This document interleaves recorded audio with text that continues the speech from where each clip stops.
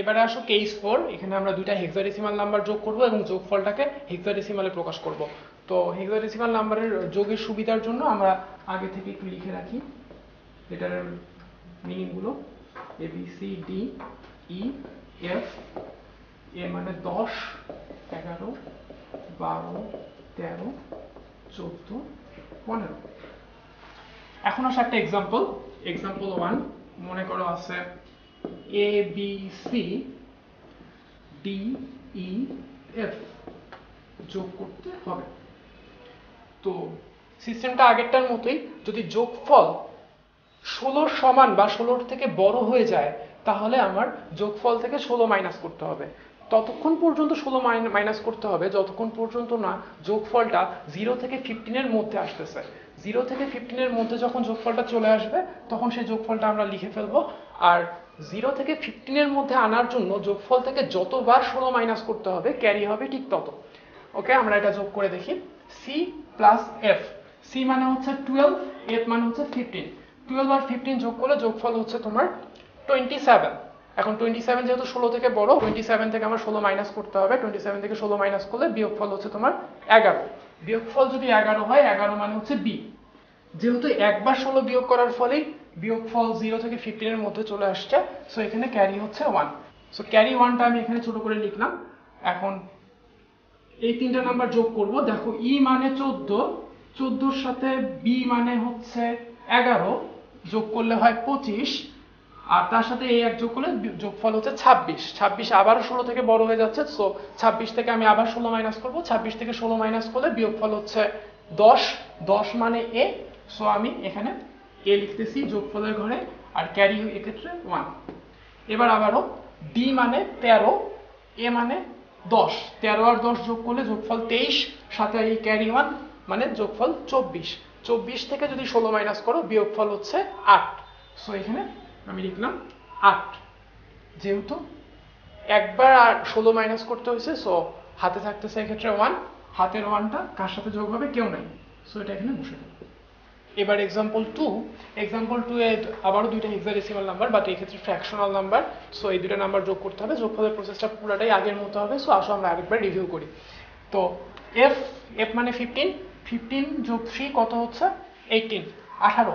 18 থেকে 16 মাইনাস করো, মাইনাস করলে বিয়োগফল হচ্ছে 2, আর ক্যারি থাকতেছে 1। যেহেতু একবার মাইনাস করলে বিয়োগফলটা কাঙ্ক্ষিত রেঞ্জের মধ্যে চলে আসতেছে। এখন এই তিনটা আবার যোগ করো। 5, 5 এর সাথে ই মানে 14, 14 আর 5 যোগ করলে যোগফল 19, 19 এর সাথে 1 যোগ করলে যোগফল 20, 20 এর থেকে 16 মাইনাস করো, 20 এর থেকে 16 মাইনাস করলে বিয়োগফল 4, ক্যারি হচ্ছে 1। এবার ডি, ডি মানে 13, 13 13 26 আর 1 27, 27 থেকে 16 মাইনাস করলে বিয়োগফল হচ্ছে 11, 11 মিন্স বি, এবং ক্যারি আবারও 1। এবার আসো সি, সি মানে হচ্ছে 12, 12 12 24 আর 1 25, 25 16 থেকে বড়, সো 25 থেকে 16 মাইনাস করো, 25 থেকে 16 মাইনাস করলে বিয়োগফল হচ্ছে 9, ক্যারি আবারও 1। এবার বি, বি মানে 11, 11 11 22, 22 আর 1 23, 23 থেকে 16 বিয়োগ করলে বিয়োগফল 7, 7 আবারও ক্যারি 1। এবার 2 প্লাস এ, এ মানে 10, 12 আর 1 13, 13 রেঞ্জের ভিতরে, সো 13 মিনিং হচ্ছে ডি। এক্ষেত্রে ক্যারি লাগতেছে না, ক্যারি থাকতেছে না, আর অবশ্যই পয়েন্টের নিচে পয়েন্ট। এবার আসো এক্সাম্পল 3। এখানে আমরা তিনটা হেক্সাডেসিমাল নাম্বার যোগ করব এবং যোগফলকে হেক্সাডেসিমালেই প্রকাশ করব। তো ফার্স্টে তিনটা এফ যোগ করলে এফ মিনস হচ্ছে 15, তিনটা এফ যোগ করলে যোগফল 45, 45 মানে এখান থেকে 16 বিয়োগ করো, 45 থেকে 16 বিয়োগ করলে বিয়োগফল হচ্ছে 29, 29 থেকে তুমি আবারও 16 বিয়োগ করো, বিয়োগফল হইতেছে 13 বা 13, 13 মানে ডি। সো আমি এখানে বসালাম হচ্ছে ডি। যেহেতু যোগফলকে 0 থেকে 15 এই কাঙ্ক্ষিত রেঞ্জের মধ্যে আনার জন্য আমার 16কে দুইবার বিয়োগ করতে হয়েছে, তাই এই ক্ষেত্রে ক্যারি কিন্তু 2। সো ক্যারি 2টা এক্ষেত্রে আমি ছোট করে লিখলাম। এখন এই চারটা আমাকে যোগ করতে হবে। তো এই চারটা তুমি যোগ করো, এফ 15, ই 14, ডি হচ্ছে 13 যোগ 2, এই চারটা যোগ করলে যোগফল হবে 44, 44 থেকে 16 মাইনাস করো, বিয়োগফল হবে 28, 28 থেকে তুমি আবারও 16 মাইনাস করো, বিয়োগফল হবে 12, 12 মানে হচ্ছে সি। এবং যেহেতু আবারও 16কে দুইবার বিয়োগ করতে হয়েছে, তাই এক্ষেত্রেও ক্যারি হচ্ছে 2। এবার এই চারটা যোগ করো, এই চারটা যদি যোগ করো যোগফল হইতেছে f মানে 15, 3, a মানে 10 আর 2, এই চারটা যোগ করো যোগফল হচ্ছে 30। 30 থেকে তুমি 16 মাইনাস করো, 30 থেকে 16 মাইনাস করলে বিয়োগফল হইতেছে 14 বা 14। 14 মানে হচ্ছে ই। সো আমি এখানে ই লিখে ফেললাম। যেহেতু একবার 16 বিয়োগ করলে বিয়োগফলটা 0 থেকে 15 এই রেঞ্জের মধ্যে চলে আসতেছে, তাই এক্ষেত্রে ক্যারি হচ্ছে 1। সো ক্যারি 1টা আমি এখানে ছোট করে লিখলাম। এখন এই চারটা আবারও যোগ করো, এই চারটা আবারও যোগ করলে যোগফল কত হয়, f মানে 15, 9 যোগ d, d মানে 13 যোগ 1 মানে হচ্ছে 38। 38 থেকে তুমি 16 মাইনাস করো, 38 থেকে 16 মাইনাস করলে বিয়োগফল হইতেছে 22। 22 থেকে তুমি আবারও 16 মাইনাস করো, বিয়োগফল হচ্ছে 6। সো আমি এখানে 6 লিখে ফেললাম। আর যেহেতু দুইবার 16 বিয়োগ করতে হয়েছে, সো ক্যারি কিন্তু এক্ষেত্রে 2। সো ক্যারি 2টা আমি এখানে ছোট করে লিখলাম। সো এখন যোগ করো, এখানে তো কিছুই নেই। সো এই ফাইনাল ক্যারি 2টা এখানে আমার যোগফলের ঘরে বসে যাবে। ফাইনালি রেজাল্ট হচ্ছে এটা। এবারে হচ্ছে কেস 5। তো এতক্ষণ তো আমরা যে যোগগুলো করছিলাম সেখানে সবগুলারই সংখ্যা পদ্ধতি একই ছিল, অর্থাৎ ভিত্তি একই ছিল। এবারে দেখি যে বিভিন্ন নাম্বার সিস্টেমের যোগ কিভাবে করব। ধরো যে এই ক্ষেত্রে আমরা করতেছি হেক্সাডেসিমাল আর একটা অক্টাল নাম্বার যোগ করব এবং যোগফলটাকে আমি অক্টালে প্রকাশ করব। মনে করো এক্সাম্পল 1, একটা হেক্সাডেসিমাল নাম্বার দেওয়া আছে A1D বেস 16 প্লাস 346, এটা হচ্ছে বেস 8।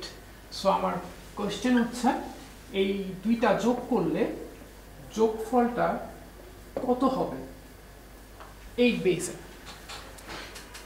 তো এক্ষেত্রে কিভাবে যোগ করব, যখন বিভিন্ন সংখ্যা পদ্ধতির নাম্বার যোগ করতে হবে তখন তোমার মনে রাখতে হবে যে সবগুলাকে একটা নাম্বার সিস্টেমে, যে কোনো একটা নাম্বার সিস্টেমে তোমার প্রকাশ করে নিতে হবে। তো তুমি চাইলে এক কাজ করতে পারো, এটাকেও ডেসিমাল করতে পারো, এটাকেও ডেসিমাল করতে পারো, তারপর দুটো যোগ করো, যোগফলটাকে আবার তুমি অক্টালে প্রকাশ করে ফেলতে পারো। বাট আরও সহজ হয় তুমি যদি এরকম করে করো যে এইটাকেও বাইনারি করে ফেললা, এটাকেও বাইনারি করে ফেললা, দুইটা বাইনারি নাম্বার যোগ করলা, তারপরে সেই ফাইনাল বাইনারি যোগফলটাকে তুমি আবার অক্টালে প্রকাশ করে ফেললা।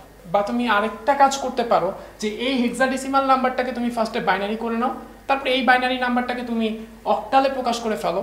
দ্যাট মিনস এই হেক্সাডেসিমাল নাম্বারটাকে তুমি বাইনারি হয়ে অক্টালে প্রকাশ করো, তারপর সেই অক্টাল নাম্বারটা এই অক্টাল নাম্বারটা দুইটা নাম্বার যোগ করো, অবভিয়াসলি যোগফলটাও অক্টালেই আসবে।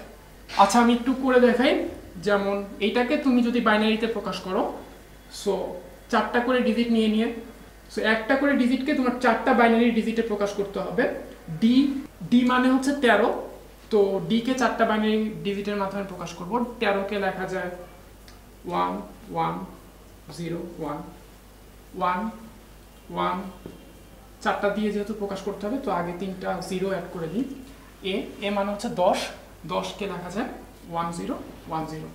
এটা হচ্ছে A1D, যেটা 16 বেসের ইকুয়ালস এটা বাইনারিতে। এখন এটাকে আমরা অক্টালে নিয়ে আসো। তো এটাকে অক্টালে নেওয়ার জন্য আমার 3টা করে গ্রুপ করতে হবে। সো এই 3টা নিয়ে একটা গ্রুপ, এই 3টা নিয়ে একটা গ্রুপ, এই 3টা নিয়ে একটা গ্রুপ, এই 3টা নিয়ে একটা গ্রুপ। এখন প্রতিটা গ্রুপকে আমি ইকুইভ্যালেন্ট ডেসিমাল নাম্বারে কনভার্ট করব। 101 মানে কত 5, 011 এটা মানে হচ্ছে 3, 000 মানে 0, 101 মানে হচ্ছে 5।